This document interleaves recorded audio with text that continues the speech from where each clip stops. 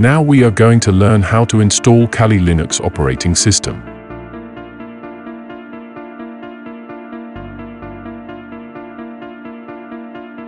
Now open any browser in your system and search virtualbox.org. Then open it.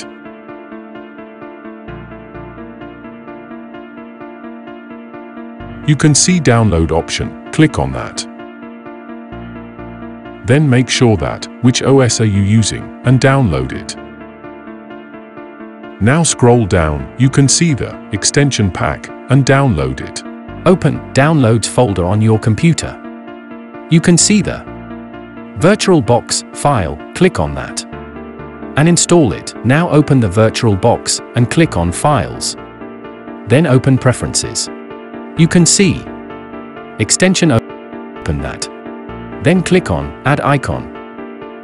Then click your extension pack and open it and install it.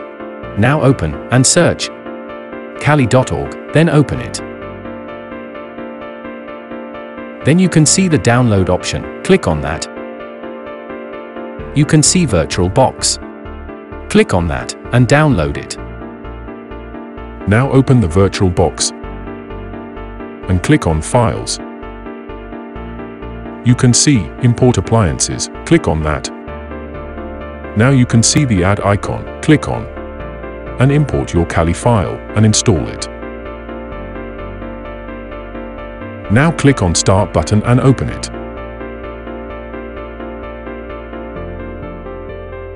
It may ask you password. Now, enter username as root and password as tua and sign in. Now your Kali Linux was opened successfully. Now how to update Kali. Open the terminal and type apt-get update. It may take time to update.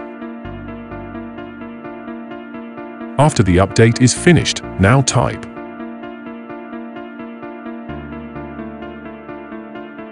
apt-get upgrade. In this way we update and upgrade Kali Linux. Thanks for watching. Subscribe for more updates and follow my page Instagram. Link is in description.